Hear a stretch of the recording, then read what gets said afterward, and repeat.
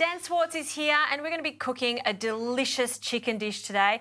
A little technique behind this recipe. Yeah, we're going to bone a chicken. Fantastic. A really fast way. Yep. We're going to make pamplona. Pamplona is a dish from Uruguay, but we do it on a grill. So I will start with the chicken. In the meantime, if you can start grating that beautiful smoked mozzarella. Okay, great. I love smoked mozzarella any time of the week, really. But this gives this dish quite a nice flavour, doesn't it? It's different. So I'm going to take the wings off, because we don't need them. But I left the carcass on and the legs are still on. Okay. Could you use just a regular mozzarella for this? Of course you can. You can use any cheese you want. I'm using that one because I just love it. Yeah, fantastic. And it gives you that smokiness, because this is going to go into the grill.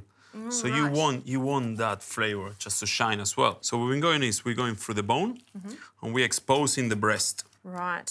With the tip of your knife, you're just sort of teasing it away from the breastbone there. Yeah. And all you want to do here when you get to there is just unlock the bone and then you're going to go through there and then slowly go underneath. So we try not to break the skin. And as you see now, you end up with the carcass on both legs. Yes. So I'm going to go underneath. Just be very careful not to break the skin. Yes. And then if you break it, it's not really a problem because we're going to roll it after, but you need to try not to. Okay. Okay? So once you get there, then you end up with your carcass. Chicken stock. Chicken stock straight away, very important. That's We've it. got it in a bowl. Don't throw it away. It's such a waste because it makes the best broth. Correct. So you can see now, we open the chicken, and now we're going to take the last two bones. Okay, so this bit's a little bit more complicated. It's the fastest one. You just go one. Not complicated for Dan. That's it. And then you go underneath the bone. Yeah. Cut there. Sure. Yeah. And then this bone, either you can scrape it or you can cut it like that. Okay, so the thigh bone That's it. and the drumstick bone. That's actually not too difficult to do. No. That's it. And then you end up Fantastic. with a thigh and a breast.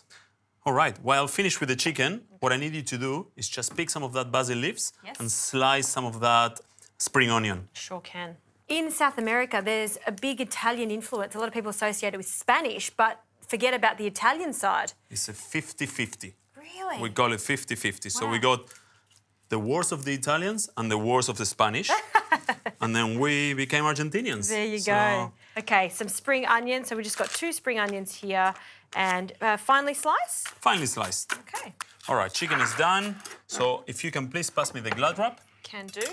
And the last thing we need to do is chop that garlic. So we're gonna set up to make the chicken roll. Okay, so lots of cling wrap for this. Correct. Yeah, because this is going to form essentially the shape of the stuffed chicken. Exactly. And it needs to stay nice and fastened. So, yeah, with a glad wrap. And then we got some round pancetta. The round pancetta will make the chicken get tighter, all right? So it will hold it together in place. Okay. This one, as you can see, is really thin. And later on, when we cook it, it's gonna crispen up. Delicious. We're just making the base to put the chicken on, and then we're gonna add all these beautiful ingredients that you have over there.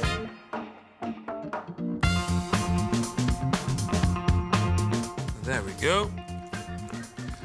Now what we're gonna do, we are going to place the chicken on top. All right. So, remember, thigh, breast, thigh, breast. And then salt and pepper. Very important to season now, because after, impossible. It will just not taste the same. Correct. And here, we're gonna start adding our ingredients. So it doesn't have to be in any particular order. So we both together just start adding stuff into there. Yep. And we've got some sun-dried tomatoes. Yeah. That have been finely sliced. Correct. We got some black olives, finely sliced. And to be honest, you can put whatever you want inside there. As long as it has cheese, it's fine. Okay, and olives. Yeah. Sprinkle that over. And I'm gonna grab spring onion and basil. Do we have to be careful not to overfill it? We are gonna cook it after, so everything's gonna come together. Squish together. Yeah. And then, don't be shy with the spring onions. And then finally, you're gonna grab the garlic. Lots of garlic. Yeah. We're gonna put a little bit of dash of extra virgin olive oil. There you go. Okay. It's almost good as it is. It looks just, it's beautiful. For me, I see that, I go, wow, summer. Now we're gonna roll it. Yes. Okay, so how do we roll it? Grab from the end. You go into the middle. Slowly press it. And then with the help of the glad wrap, we push forward. Okay? And from there, the less we touch it, the better. Now we're gonna need more glad wrap.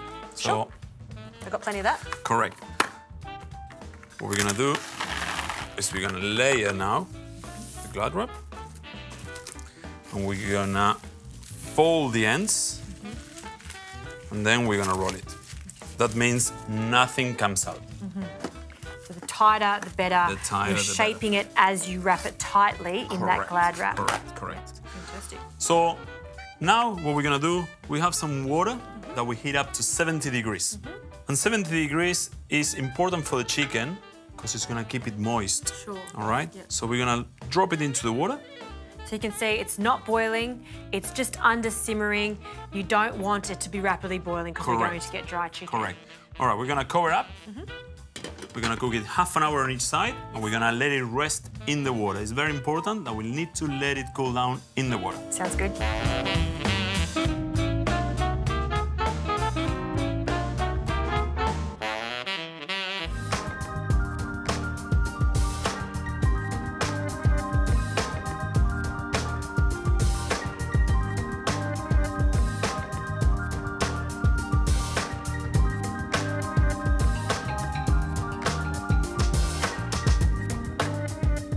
All right, chicken out of the water. We took the cling film off.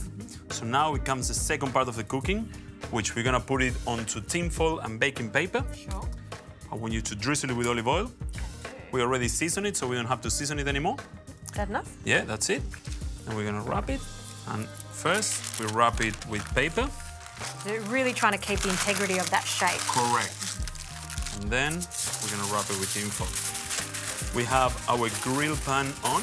It's getting really hot. And all we need to do is just pop it in there for around half an hour. Keep turning it until you can hear the sizzle going. Chicken is done. Nice.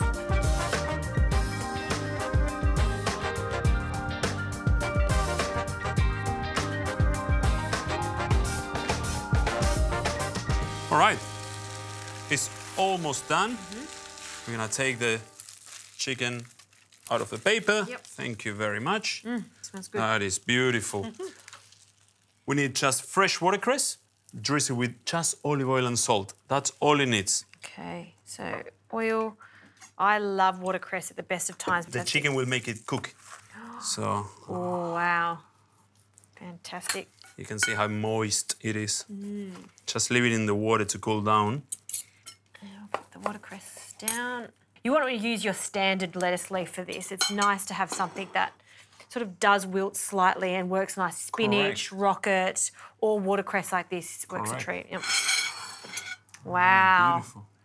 And then at the end, a little drizzle of olive oil, a little bit of salt.